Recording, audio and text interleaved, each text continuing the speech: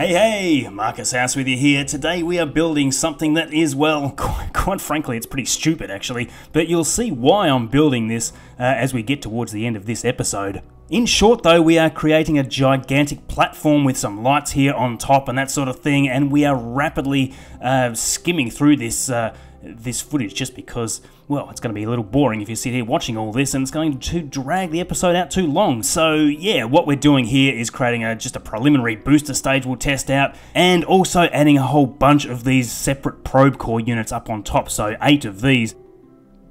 And we are adding the tail fins here, which seem really odd to have this at the top of a vessel, but as I said, this is going to serve a very unique purpose on Minmus. Just under here we're going to build a big platform made out of these wing connectors. Now I'm not going to show the full build of this because it just took too long, so fast forwarding here. And there we go, so we've added some thrusters to the bottom of this platform with some solar panels. And I think the best thing to do is probably attach this thing vertically to the side because it's not going to be very aerodynamically sensible. And as Scott Manley says there, I need to check that staging because that didn't work at all. We'll just do a quick adjustment there and we'll reattempt this. So off we go here, we'll take this thing for a fly. Really, I just want to see if it will be aerodynamically stable. It probably won't be, and yes, so we definitely need more vectoring and steering capabilities on this thing. Let's just add another booster to the side of this thing. That'll give us a bit more thruster weight, a little bit more steering capability, and yeah, we'll send this thing out to the pad, give it another test. And yes, that's even worse. That was a stupid idea. So yeah, let's add a whole heap of vector engines instead of that mammoth engine there. We'll put on a whole heap of these airplane tail fins as well, because they look cool, and it's going to lower that center of lift. So this one looks like it's flying quite a bit more stable. We are going to need more fuel tanks, and we'll need to set up some asparagus staging, so after just a little bit more modifications, here we go. Now, I kind of know what you're all thinking. You're thinking, what the hell are you trying to do? It's like trying to fly a mattress. It doesn't make any sense. It's definitely the silliest vessel I've ever tried to make, that's for damn sure.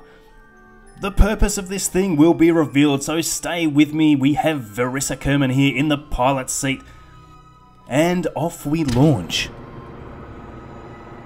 Now the thruster weight ratio of this thing is around 1.4, so it has a load of thrust. What we want to do is get this thing above the atmosphere as fast as possible because the atmospheric drag on this vessel is just ridiculous.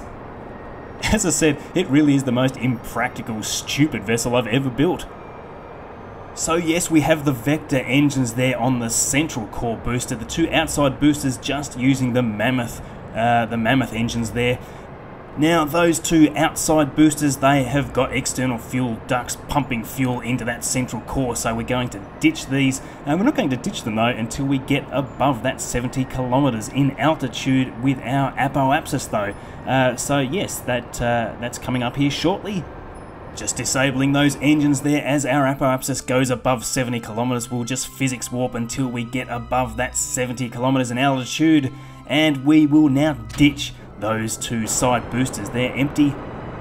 So this next booster is going to get us all the way up to Minmus, and we'll actually try to impact the central core booster on Minmus itself so we don't have any space junk lying around, because you all know how much I love space junk. So there we go, there we have a pretty good circularized orbit around Kerbal. What we'll do now is set Minmus as our target and set our maneuver. Now I have timed this launch so that we will meet up with Minmus at the ascending node, so we don't need to do any inclination changes here to match Minmus. Doing this sort of thing, particularly if you are doing an interplanetary transfer, can save you a whole heap of delta V. Time warping around to that maneuver node there now, and we'll start that burn. This burn being just over 900 meters per second is going to get us right up to impact Minmus. What we do want to do though is leave enough fuel in our fuel tanks to transfer into the empty tanks that are on the side of our huge platform. So we emptied those out prior to liftoff simply so that the center of mass wasn't too wacky. So our burn is complete and we are on the way to Minmus. Now, it is quite difficult to set up an impact on Minmus because it is such a light body and it's such a large distance away. So as we get closer, we can set up a a very small, I should say, maneuver just to set up our impact. And yeah, you can see there it's literally only 7 meters per second that we need to do this slight adjustment. In real life, of course, this is what happens in real missions. Small adjustments are made the closer you get to a target. And that's simply because it's too hard to be that precise from such a large distance away. Just one tiny fraction of a meter per second can mean thousands of kilometers at the target body. As we get close to Minmus, we are going to start preparing our vessel here. We've got a few parts to stick together and we've got a booster to detach.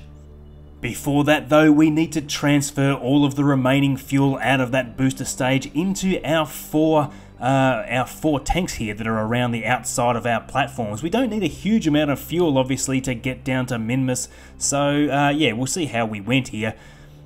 Transferring all this away. And there we go there, so all 4 of those fuel tanks are basically about halfway full. So we'll decouple this thing, we're going to separate the platform. And yes, just slightly thrusting forwards here using our RCS just to bring that core booster out of the way before we detach the tower with Varissa Kerman aboard.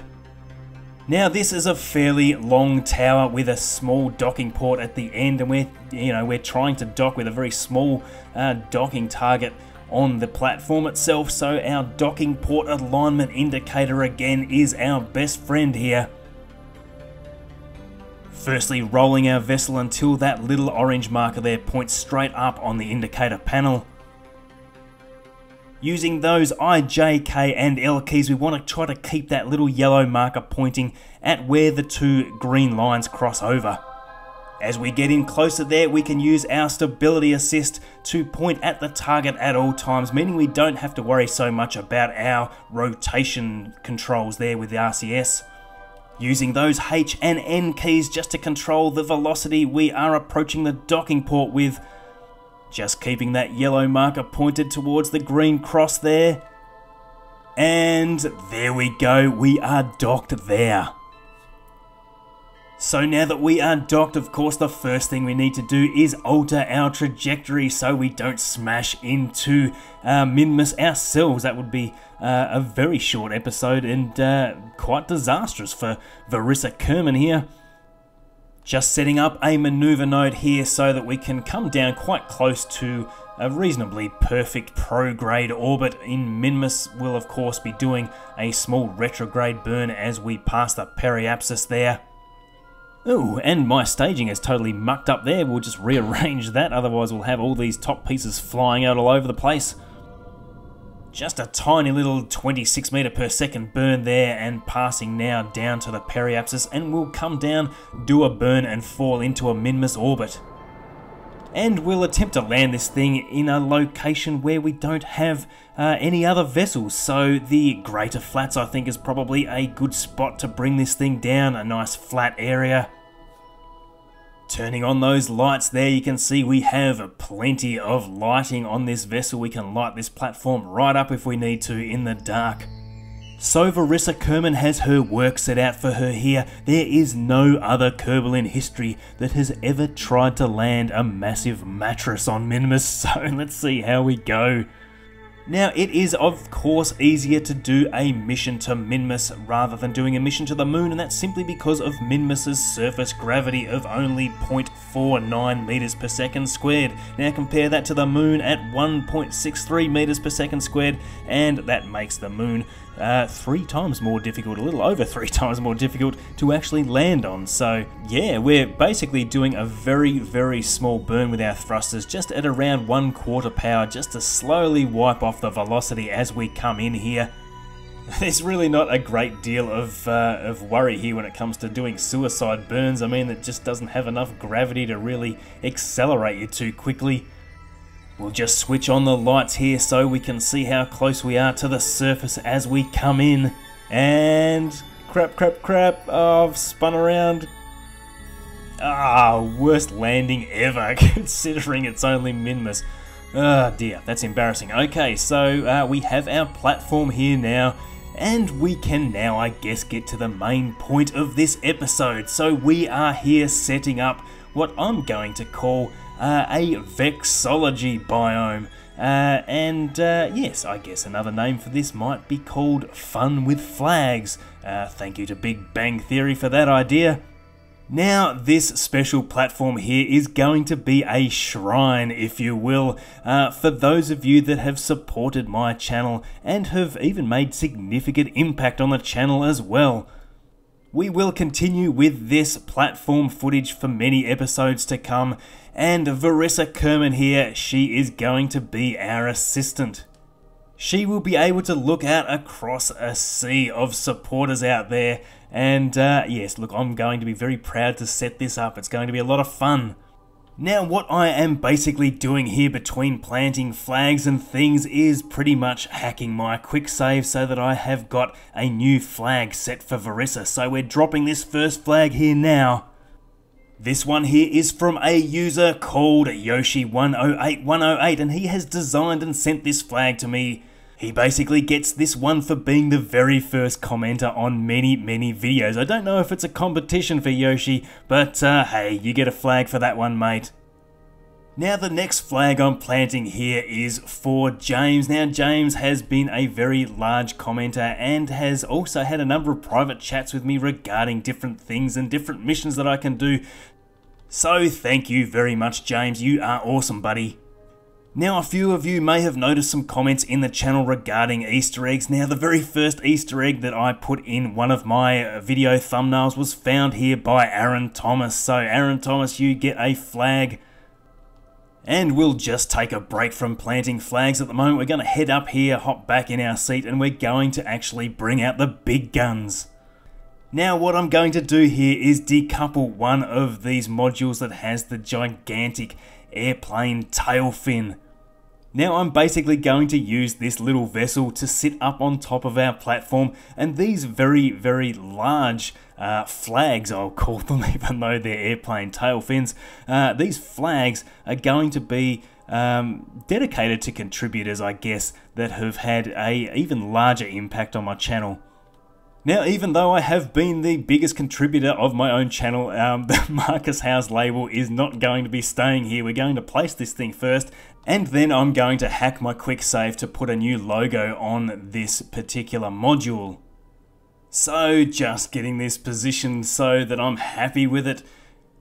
And we'll just do our little quick save hack reload, and of course there's probably no surprise here that the very first massive flag goes to Mark Thrim. Now Mark Thrim and I first met back on Reddit actually when we both started our channels, and Mark has been absolutely instrumental to keep motivated to do this YouTube thing that we do. In fact, for those of you that are fans of this channel, I'm fairly certain this channel would not even be running if it wasn't for Mark Thrim. So yes, thank you Mark for all of the collaborations we've done. The Mars series, of course, was a big one for us, and yeah, for all of the chats that we've had over the many weeks trying to figure out this YouTube thing. Now I have one more flag to put down here, and that is for Crazy Killer 101, who found the little Easter egg in the thumbnail from just the video last week. So well done there, Crazy Killer, and thank you for designing this flag and sending it to me. That's awesome. So thank you for watching. If you would like to be on one of these flags, you know what you need to do. I hope you did enjoy that video. It was a bit of an odd vessel, I will say. Please do take a second, give it a thumbs up. All of your support helps a huge amount. If you have any questions for me, please do whack them down in the comments below. Thank you very much to all of my wonderful subscribers and supporters, and for those that haven't yet, please do subscribe to see more. Follow me on Twitter at MarcusHouseGame, and we'll see you in the next video. Just getting a little bit of air here now, or vacuum I should say. I probably should slow this thing down, but holy crap, that's what you get for looking backwards while driving.